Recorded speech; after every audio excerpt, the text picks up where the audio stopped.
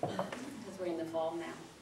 I just wanted to say a few words because there's been so much bad news on TV and in the newspapers of people being killed, shot, bombs, and just to remind, because every once in a while we need to be reminded that the first thing we think about is hating these people and being filled with anger and sometimes wishing they were dead.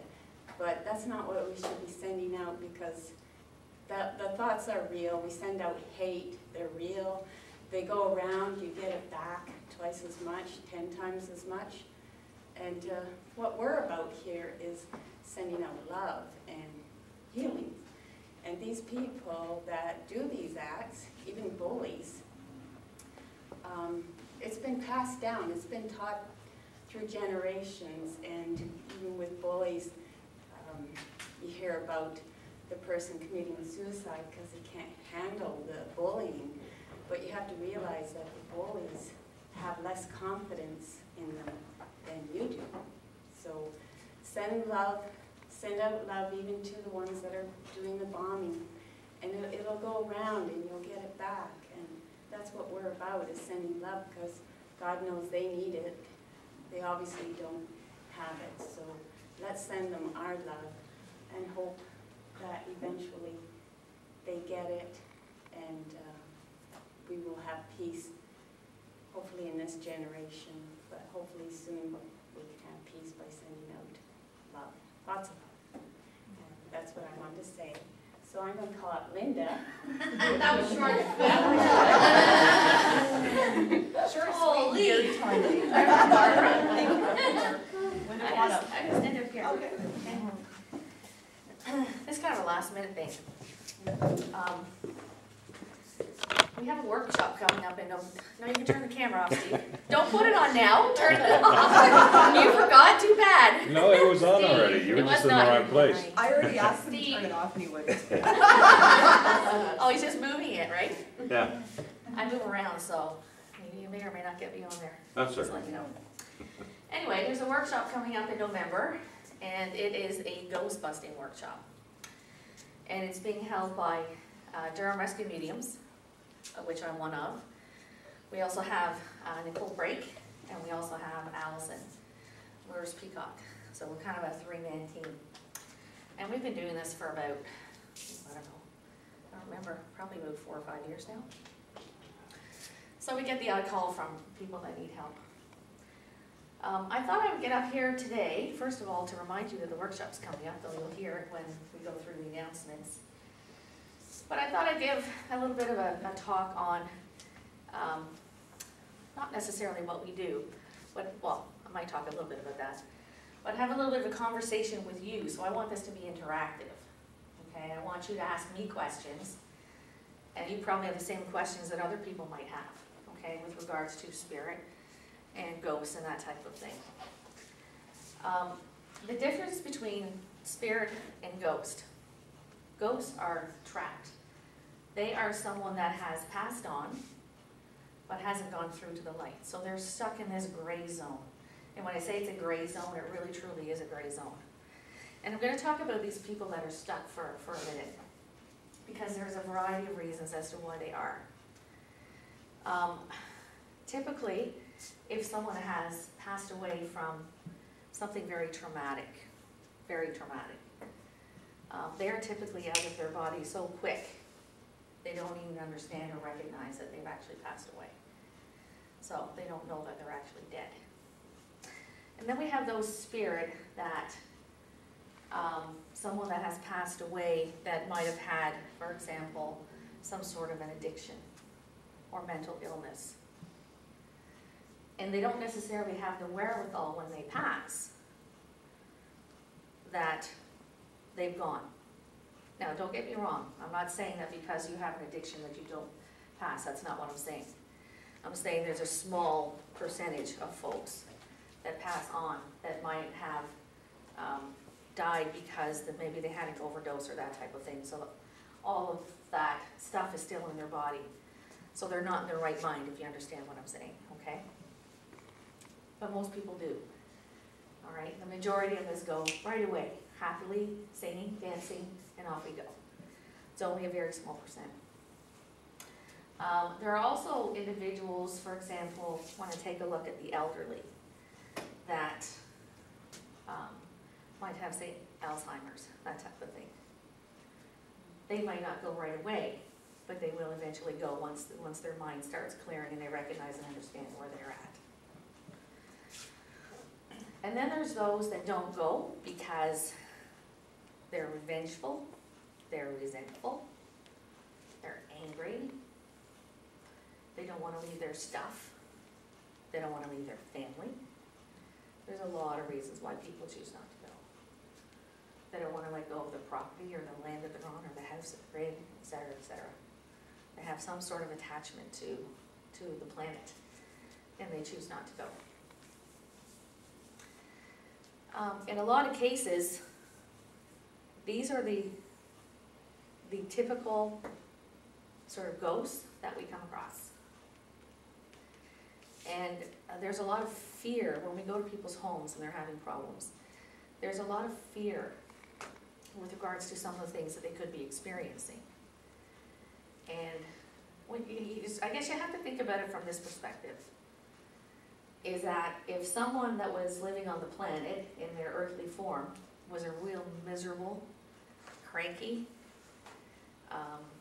rotten person, when they cross and they don't go into the light and they're in that gray space, okay, they keep that personality of what they were on the earth plane when they cross over. So they end up being just as cranky and just as miserable and just as rotten as they were in their real life, okay? The only difference is that, you know, people normally can't see them, and their only way of communicating is by slamming doors, stomping their feet, making noises, turning the television off, turning on and off the lights, fans, whatever they choose to, depending on their own individual strength and the energy that they have, is really how it works, right? So the stronger the energy they are, the more ability they have to do things in your home, okay? So, I'm going to tell you a little story. I was actually up at the cottage, and I've been there for, I don't know, probably 11 years now. And I had my sister Carol, my sister Allison, and Carol's girlfriend Mary Ann. And it was a beautiful day, so we always like to play cards. So we'd set up a card table out in front of, on the deck actually. So we all took our wine or whatever, and we went outside, and the four of us were sitting around the table and we were playing cards. And of course I never see anything, it's always somebody else. No, it's not that I never see anything, it's that I didn't see anything in this particular occasion. But my sister was sitting and the driveway goes up like this, so she was facing the driveway and she saw a man cross over the driveway. And she said, I just saw a man cross over the driveway. We all looked, didn't see anybody there. So we continued playing our cards. So she was facing up the driveway and her girlfriend was sitting, I was sitting here, and her girlfriend was sitting across from there, and then Allie's here, right? So, of course, she didn't see anything either because her back's to the driveway. I didn't see anything because I couldn't quite see the whole driveway, so these two people saw. And then Marian's like, I just saw the guy walk across. And I said, well, he's wearing a baseball hat and a white t-shirt, is that right? Yeah, that's what he's wearing. So Allison and I went up the driveway. Thought, let's go see if we can communicate with this person. Well, first, let's find out if he's a real person or if he's not. And then let's find out if we can communicate with this person to find out what he wants. Well, you never know. He could have been a real guy, right? So there's four women there. So there's Allie. She's right in there like the thick of things, right? So she wants to go investigate. Anyway, so off we went. And we got I think we went about halfway up the driveway. And I said to Al, and we both agreed, I said, he's gone in through the trees here. So Allison starts walking in towards the trees. Before you know it, something pushed her. And she's like this, going backwards. She fell on her rear end. She goes, that guy just shoved me. Which they can do if they have the energy to push it towards you. That's what they do. Anyway, we tried to get a hold of him again and we lost him, so we thought, forget it, if he comes back, we'll try again. So we started coming down the driveway, and Carol and Marianne, because they were still sitting, you know, here was Carol, here was Marianne, they were facing the cottage, and I have a large picture window, and they were looking in the cottage. We had a bottle of wine sitting on top of the fridge. Actually, I was so mad, you know why? Because it was Elvis strawberry wine, which was my favorite, my favorite. I'm not much of a drinker at all, but I drank a whole bottle for wine by myself one time, and that's a rarity. I don't drink a whole bottle of wine in a year, but I drank a whole bottle, it was so bad. Anyway, so Carol and Marianne actually watched this bottle of wine, which was at the back of the fridge, right? And it came across like this, like it didn't roll. It didn't roll off to the side. It was lifted, came across the top of the fridge, and then let go, smashed on the floor, and there went my bottle of wine.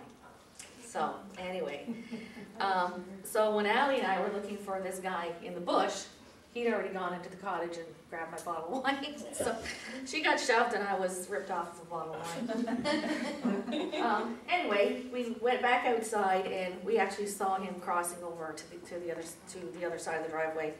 We did get him, we did talk to him, we had a conversation with him, and at the end of the day we sent him off to the light, so it was a good thing. But, you know, so many people have so many stories about that type of thing, all right? And he was one of those instances where he hadn't realized that he'd actually passed away. So we had to convince him of the fact that that's what happened to him. You're gonna have to time me. Okay. No, not yet, but you're gonna have to time me. Okay. You're good in a couple minutes? Yeah, sure. Okay.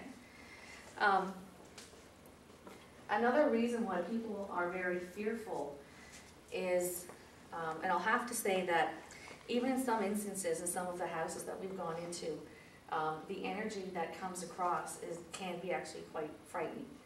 And they can actually change their appearance to you so that they try to scare you. But behind every single one of these scary type of whatever they choose to turn into, when you start taking the layers off, you realize that there's just a very angry spiritual being that's there. And if you can take away those layers and get to the person that's actually there, you can actually have a conversation with them and help them. In the cases where we're dealing with people that we can't help, which is rare really, because we do our best to try and get through these folks. But on the very rare occasions, and no matter what we do whenever we're working, we always call in Archangel Michael and his band of mercy angels. And that's really for our protection, as well as to try and help, you know, with what we're doing. And if there are people there that are that angry that they just can't get beyond that, then we ask for Archangel Michael's help. And if you ever find yourself in a situation where you are in a place or whatever the case may be, that you know or have an awareness that there's some activity going on in there, okay, and you're frightened at all, which you needn't be, but if you are, always call in Archangel Michael. Okay, he's the protector. He's the protector. So we ask for him every time we go in and we do it. We say our prayers, we call in Michael, and then we go in and do whatever it is that we need to do. Okay? So that's just an aspect of, you know, one of the things that we talk about in the workshop. We have PowerPoint slides, we have videos. It's quite the presentation. So if you get an opportunity to come to the workshop, then come to the workshop. We bring whatever tools we use. Excuse me, sometimes we'll just do a regular clearing. And typically we'll use white sage, we have feathers, we have bowls that we use, etc. Sometimes we'll use drums as well. So we bring everything that we typically use just so that you can get a touch and feel for it. And I think I'm just going to leave it at that. If you want to learn more, you'll have to come to the workshop. Ask a question. Yes, Marie. Thanks. Linda, have you ever had it where someone's passed, they're angry, they were very ill, and they come back and they put their anger and want to make another person ill? Yeah, absolutely. I'm going to go to just a regular clearing, all right? There's a real estate agent that I deal with. When she's selling houses, I've been to a couple of these houses and they're absolutely stunning, they're beautiful. It's a hot market and nobody understands why the houses aren't selling. I'll tell you why they're not selling. there's residual energy in the house because the people that lived in the house were getting a divorce, okay? So when that residual energy is there, okay, that affects, because the very first thing that, I mean, we're all very sentient beings. Whenever, people come to me and they say, well, I'm not gifted. You absolutely are. And every single one of us is gifted. And the very first gift that we use every single day is clairsentience, clear feeling. All right? Because we don't always go on our gut instincts. If we did, then we'd all be better off than we are. But we don't listen to ourselves. But when you get a feeling like that, when somebody walks into the house, they can feel the anger, okay? Now, in the situation where someone is grounded, which is what you're talking about, okay, and if they're grounded, yes, they can absolutely affect your emotions, and that's the very first thing that they will try to do, okay? So, for example, if, let's just say somebody goes to a pub, and they've had a little bit too much to drink, okay? Grounded spirit's going to be all over that pub, all right? Because they like to be wherever their addiction was. So if they're in the pub and you've had a little too much to drink and you've kind of lost having control over your whole conscious mind, okay, then they can certainly affect you, for sure. There's absolutely no doubt about that.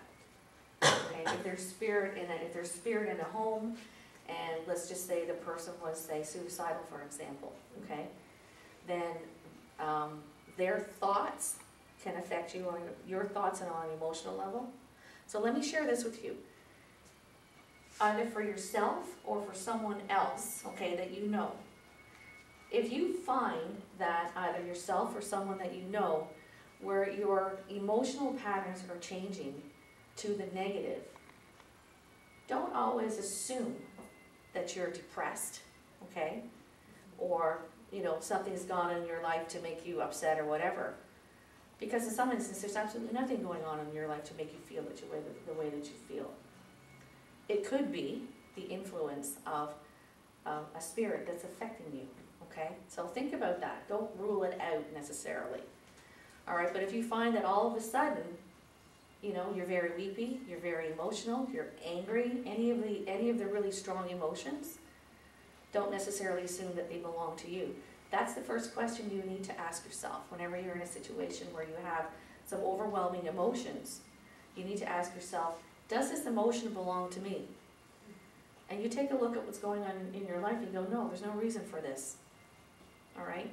So then you need to ask yourself the question, well, if it doesn't belong to me, then where is it coming from?